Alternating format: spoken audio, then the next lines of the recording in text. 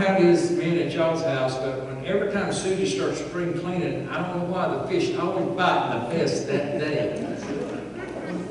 And I've got to go fishing. I mean, you know, she does it every time. I say, Susie, this is the day the fish are biting. Good. And we want to continue on this move that we have on about our salvation, how important it is. And here's why I'm doing this, folks. I'm out here in the community and I'm talking to people every day. And everybody I meet says they're Christians. I've been here almost 7 years, and I've had 4 people that's told me that they were not Christians. 4 people of everybody I met. I used to do 100 a month. I used to go out and talk to 100 people a month. And more, really. A lot of times. I think one month I did like 300. So, and everybody I met, I thought, well, Lord, why am I out here trying to get people? If everybody's saved, you know, what are we doing? And here's what people don't realize. Just because you pray a prayer or say, Lord, I trust you, I have faith and believe that you're Jesus and all this, doesn't automatically make a person a Christian. Why do I know that? Because the Bible is full of that and talks about not everybody that says, Lord, Lord, shall enter in. Not everybody that says, Lord, Lord, Jesus is going to say, I never knew you. Salvation is a personal relationship with Jesus. You'll not find the sinner's prayer in the Bible. We talk about that, you know, that we say, you said the sinner's prayer and you're saved then. We do not, and listen, I'm taking blame for that, okay?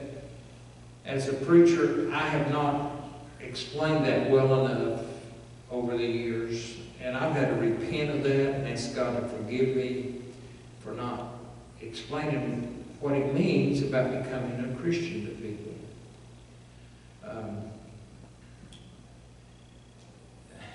You know,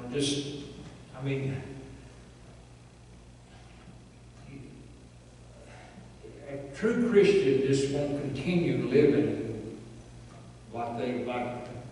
I'll give you an example. I think Jerry and Tim heard me say this.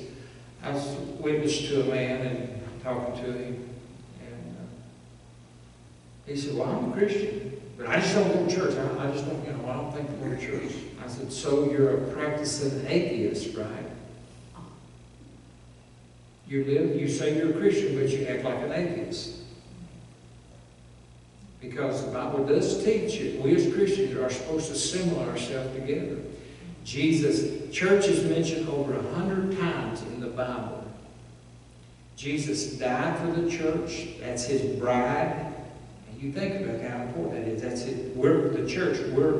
She's her, Jesus' bride. That's what she is. She's always referred to as a she in the things that we do because it's the bride of Christ. We're the bride of Christ. So to say that it's not important or to say I don't think I need to come is a slap in the face of Jesus. And how can a person who say they're saved, led by the Spirit of God, because you cannot get saved unless the Holy Spirit of God leads you to do that and baptize you in the Spirit. You're not saved outside the Holy Spirit. And he would never lead a Christian to say that. He would never lead a Christian to say, well, you don't have to go to church. You don't have to be wrong. You don't have to read the Bible. You just, I'm saved and that's all I care about. And we're going to look what the Bible says about it. Okay, so in the book of James, if you have your Bibles, turn in the book of James. And we're going to continue that because I'm going to war over this, folks. Because I don't want people who think they're saved, living like the devil, acting like the devil, and say and go under a false thing that they are saved. I want them to get saved. I want them to go to heaven. I don't want them to miss heaven. I want them to be saved. So let's look at in James chapter 2, begin with verse 14. James is going to give us straight instructions on what it is about salvation. He says, what does it profit, my brethren, though a man say he have faith and have not works? Can faith save him? That's the question that he's asking to the leadership of the Holy Spirit. James is writing this and asking, are you just saying you just have faith? Is that all you're saying you have? Now, make no mistake, we are saved by having faith in what Jesus Christ has done. You cannot work for it, okay? There's no such thing as work salvation. So I'm not teaching or trying to say somebody has to work to be saved or keep themselves saved. I know people who are trying, well, I hope I go to heaven. I'm still working. I hope I work my way in. That is a false teaching. Because you couldn't do enough if you was perfect every day from the time you got saved to the time you died to make up for that. Because what are you going to do with the sin that happened before that? I have a real good illustration of that. My dad and mother had a store, and every time the mines would go on strike, they would carry the community because they couldn't go down to the Payless or the Piggly Wiggly and buy stuff on credit. So they would come to our store and they'd say, Mr. Robbins and Miss Robbins, can y'all carry us through the strike? My mother did always say, yes, we'll carry you.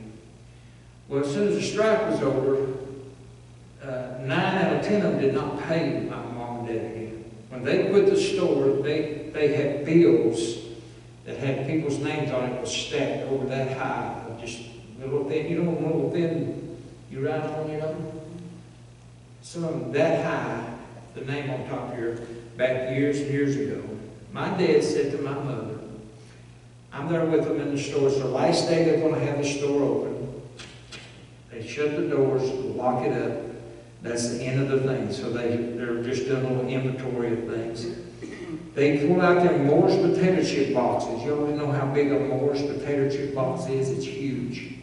And there's people that's owed them money from all over the years. My dad drug them over there to the warm morning stove, and he said, now, Alice, my dad, he was always funny. He said, you know they're not going to pay this. And there's no use us trying to collect it, no use us keeping these around. Let's just forgive them of this debt and burn them. I watched my dad and mother sit there on the milk crates. Some of y'all may not know what a milk crate is. But they sit on milk crates with the morning stove, and they'd throw so many in that would burn up, and then they'd throw so many more in and that would burn up. And they was talking back and forth. I would just sit and listen. I was married, and Susie and I were there at that time, and we watched them do that. And my dad said, we just have to forgive them of that debt, because they're never going to get it. Well, if they was to come back and say, before that, and say, we know we owe you, Mr. Robbins, we know we owe you, Miss Robbins, but let's forget about that, and let's start a new thing, and I'll pay up for what I get now. That's trying to work your way into salvation. That's what people try to do by working their way in. But why would James say this is faith alone without works on it? Because the Bible teaches us in Ephesians chapter 2, verse 10, that we are His workmanship, created in Christ Jesus unto good works. The good works that we do as Christians is just the bonus of our faith that we have. What I believe about Jesus, what you believe about Jesus, what you believe about God, what I believe about God, what I believe about the church, what you believe about the church, will tell us how dedicated and submissive we are to it. If you have a high respect and love for God and everything, everything else will have a high respect and love in it.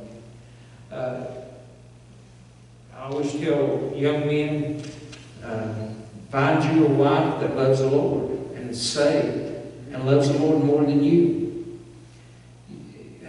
Young women, find you a man that's saved and loves the Lord more than you, because if you don't find that, then you'll never know what it is to really be loved. And that's the way that is, and that's how it is. So he says, if you have not works, can faith save you? See, so you can see that faith and works go together.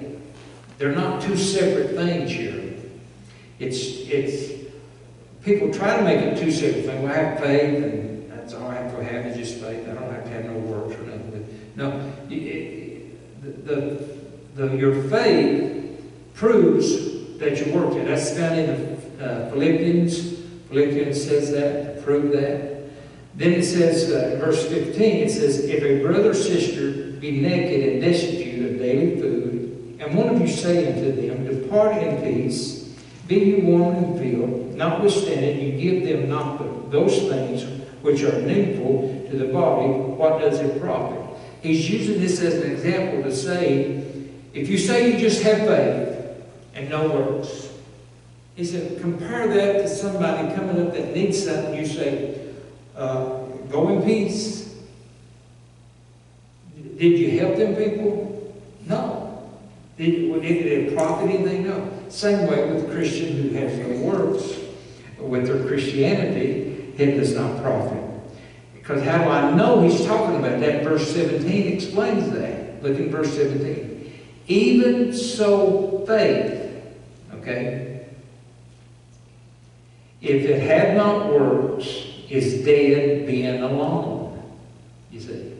So the example that he gave us about if somebody was come to you that needs something, and you could give it to them, and you don't, all you say is peace. All you've spoken is words. Same way if people who say, well, I accepted the Lord as Savior, I believed, but they have no works, it's the same thing, you see. There's no proof of that in their life that they really have. It didn't profit them. There's no profit in them just to say, well, Lord, I believe. Because we're going to find out who else believes. And believing is just not enough on it, okay? So, but I'm not teaching work. I'm not teaching you got to work away in heaven, okay? I'm not teaching you got to work to keep yourself saved. If you're saved, you're sealed by the Holy Spirit of God, and there's no getting out of that. I've had people here say, you can get lost and say the Bible does not teach that any worse. Matter of fact, it teaches just the opposite. In Hebrews chapter 6, it says you could not renew. If you did fall away, you could not be renewed. Now, that's in Hebrews 6. You can write this down or something if you want to. And I want to read that to you. It said, for it is impossible for those who were once enlightened and have tasted of the heavenly gift and were made partakers of the Holy Ghost. Now, to be partakers of the Holy Ghost, that's being saved, folks. I've had people say, well, they're not saved. Yes, they are. Well, it said they just tasted of it. That's the same word or another word that they used for Jesus when he said he tasted death. Did Jesus die? Yeah. Same thing. It's a reality. It's a thing of surety. So it's just talking about people who are saved. And said, I've tasted of the good word of God and the power of the world to come. If they shall fall away, if they shall fall away, to renew them again unto repentance, seeing they crucify to themselves the Son of God afresh, and put him to open shame. Here's what we say. For the foundation of the world, God planned for Jesus to die. That was a done deal, folks. When that planned, it was already as a done deal. It was already accomplished in the sight of God. For someone to say, I'm saved and I believe that Jesus died on the cross for my sin, and call that's your salvation, and then say, I reject it, or I'm not saved anymore, you could, according to Hebrews chapter 6, you could never get saved again. Why? He's not going to come and die again for you. You're saying that power that He died on the cross wasn't good enough to keep you. And and I run into folks that do that, and they say, well, I'm trying to keep myself saved. Can't do it. I don't know. And then they say, well, if you sin, then you're not saved. Well, what? You know, every time somebody said that to me, I have never had any of them explain what sin that was. Next time somebody says it, they say, well, what sin is it that caused you to lose your salvation? What sin is it? Because sin's a sin. I know there's different degrees of sin, but taking of the fruit was a sin that caused Adam and Eve to die, and us and everybody else. Just taking of the fruit, that wouldn't be a big deal today, but it's a big deal to God. So if somebody says, well, just say, well, what sin is it? And that always stops me. Every time they've said that to me, it always stops. And then when they read Hebrews, they try to say, well, those people really wasn't saved in the first place. All they did was just taste it. Well, how are they made partakers of the Holy Ghost? Because only Christians are made partakers of the Holy Ghost. 1 Corinthians chapter 12, 13, you read that on, that we've been baptized into one body through the Spirit of God. So, that's what it is. So, even so, faith, if it had not works, is been dead. And then in verse 18, look what he says. Yea, a man may say, thou hast faith, and I have works. See, he said, you know, somebody may say, well, I got faith. Others say, well, I got works. Okay, he answers that. Show me thy faith without thy works. He said, I want to see your faith without your works. I want show it to me. You say you're a Christian, show me that there's no works involved. Show me. Then he says, I will show thee my faith by my works. That's what James said. I want to show you that I'm a Christian by what I do, how I live, how I do and live. And we can't do that on our own. But God indwells in us to give us strength to do that. Because the work that He started in us, He's going to finish it. Okay? So it's real simple if we just submit. That's what, if we just submit to God, okay, God, what do you want me to do? He'll give you the strength to tell you exactly what to do. If we'll listen, God will let us in on some things, folks. He will. Look at verse 19. Thou believest that there is one God, and thou doest well. He said, that's a good thing. He said, I've had people say, well, I believe in God. I had a man tell me this. He said, I know I'm going to heaven, preacher. I said, how do you know? He said, because I'm poor. And poor people get to go to heaven. Where do you learn? Who told you that? Well, you remember Jesus said it's harder for a rich man, a camel to go through I got that back. It's easy for a camel to go through an eye of a needle than this rich man getting to heaven. He said, so see, I'm poor. I said, that's not what that's teaching. But I said, did you read the rest of what it says? No. All things are possible with God, because the disciples said, how can that happen?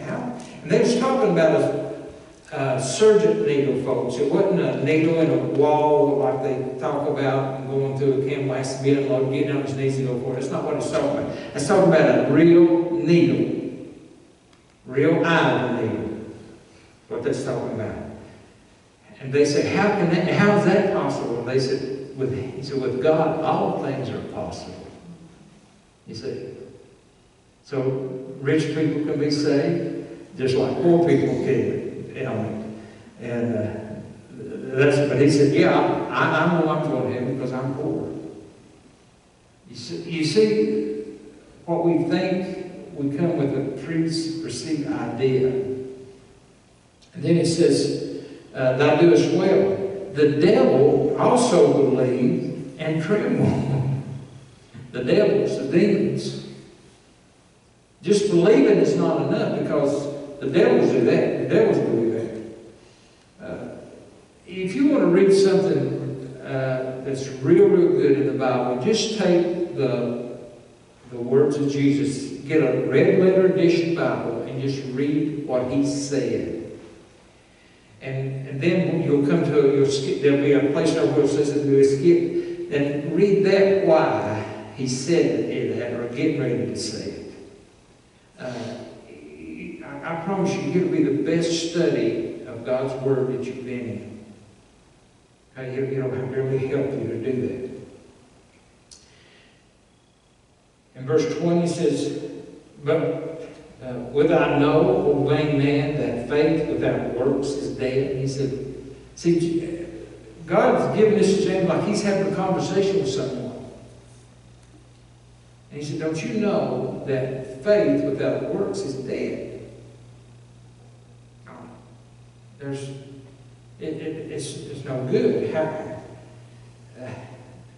It just doesn't work. Then he gives us an example of faith. In Abraham, verse 21. Was not Abraham our father justified by works when he offered Isaac his son upon the altar? Reading in Romans, by faith, it says it was accounted to him as righteousness, what he did. Well, why is it saying here then? It says, was not Abraham our father justified by works? What does it say in works for? I mean, you got to work? No, they go together. Because Abraham heard a word from God, and that's what faith is, folks. Faith is not saying, well, let's do something, let's have faith that God will take us through. Did you know that's exactly what Satan tried to get Jesus to do? Jump off here, Jesus, right here in front of all these people down there. The angels will catch you up, and you won't even dash your foot against a stone. Well, you see, the trouble with that is that God didn't tell Jesus to do it. Now, would it have been faith for him to jump off and do that? No. It would have been disobedience. See, faith, the Bible says, coming from hearing, and hearing by the Word of God. So faith is something that we step out. See, God told Abraham what to do. And by faith, Abraham did that. Can you imagine when he went up? You cannot find one place in the scriptures about Abraham where he was worried, where he griped, where he growled, or where he said, God knows, don't do this, can we do something else? You won't find that. Because you know what? The Bible says that Abraham believed that God could raise him back up out of the dead. Because he told him, Abraham, you do this. And by faith, he did it. Now, what if God said, now, Abraham, I want you to go sacrifice Isaac. I want you to go take care of him for me. Lord, yes, I believe that you could do it. I believe that you could do it. But never did. But didn't go. Didn't take a fire. Didn't take the wood. Remember his son said, here's the fire and here's the wood, but where's the offering? All Abraham said, God will provide. Builds the altar, gets ready, ties him up. You won't find where his son run away or done anything either. He just submissive to what was going to happen. Because they were living under the will of God. Whatever God wanted to do was fine with them. And that's what they had, a relationship with the Lord. And so he said, was not Abraham our father justified by works when he offered up Isaac his son upon the altar? We find out the same reading of that. By faith he was justified. So you see that they go together. Faith and works go together. It's hard to say, I love something and then not have it around. See? Susan and I started dating her in the 7th grade, but didn't tell her to the 10th grade, okay? But when I started dating her, I would write her love notes all the time. Now, I can't remember one that she ever wrote me. I don't know if she did or I can't remember. You didn't, did you? No more. I write her love notes and put on every word, on it, and just stick around on it and love on it, and write little notes on it. And I'd call her all the time. She called me one time when they moved to Manassas, because I didn't know where they moved to. And we broke up, not we graduated, because the next day they moved to Manassas. Back in 1970, that was a long, long ways. I might as well have been across the ocean. And so we thought we'd never see one another again. And she called me, let me know where she was. Guess what I did? I packed a duffel bag and a suitcase and thumbed up her. Once I found out where she lived. I mean, Manassas wasn't that far after all. And, but wondering if I kept us just on the phone and said, I love you. But I never would try to show her or do anything about it. You see, that's the same way with our Christianity. We got to show our work. We got to show why we're saved unto good works. And every Christian has been given a spiritual gift. Whatever spiritual gift it is, if you're not using your spiritual gift, you're hindering, and I'm hindering, if I'm not using mine, the work of the kingdom of God, the spread of the gospel, the growth of the kingdom. I'm hindering that.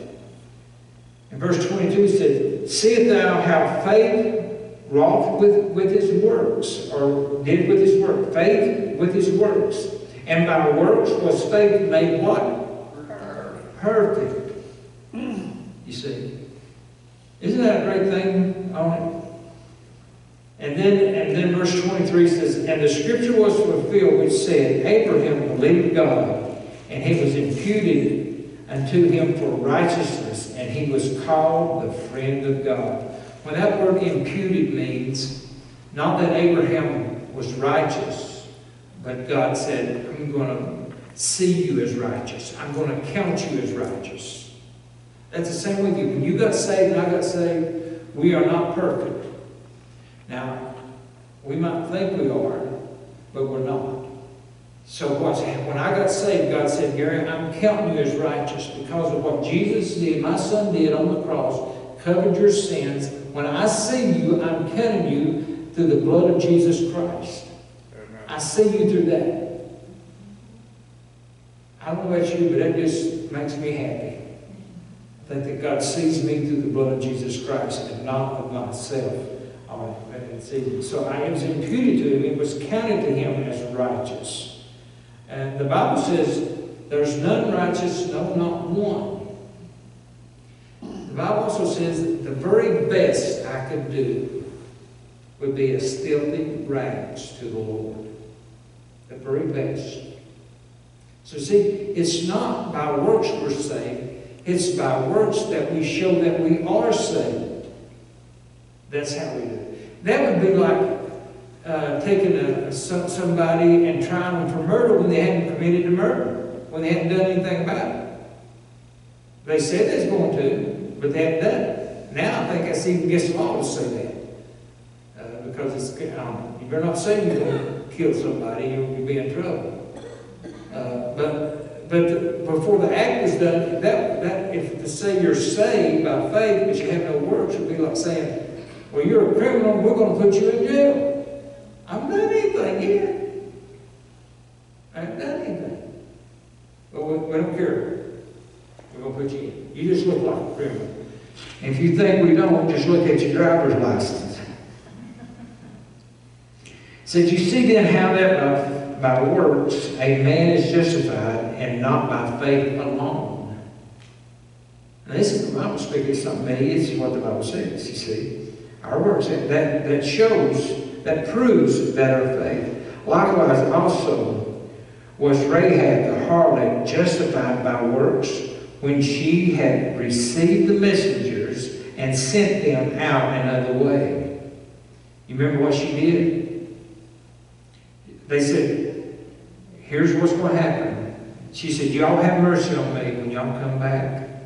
Okay, you take this scarlet thread and you tie it in this window. Anybody that's in this house where this scarlet thread is, we're not going to touch. But if you don't do that, and they get out, then we are not responsible. She made the faith. She's listed as a faith in there.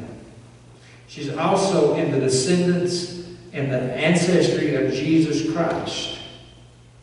If you look her up in Matthew chapter 1, you'll see her name given in the ancestry of Jesus Christ because of her faith. I bet she tied that thing real good.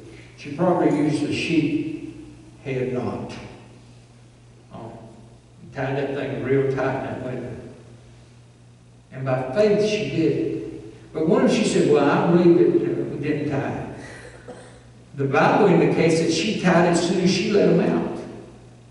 She didn't wait to see them coming. She did it then. So, and it was by works. She did that. She had works and faith went together. Last verse.